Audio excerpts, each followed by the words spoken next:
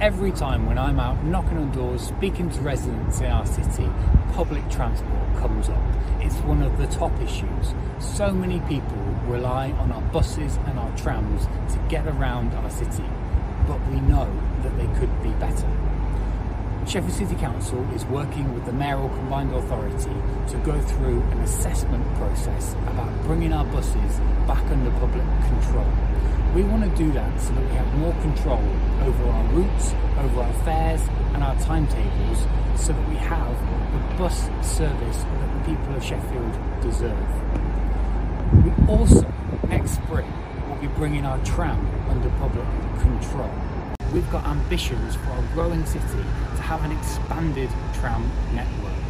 We want to open up disused rail lines out to Stocksbridge in the northwest and through the southwest of Sheffield into Derbyshire to run tram trains along them, so that more people have got a better commute to the city.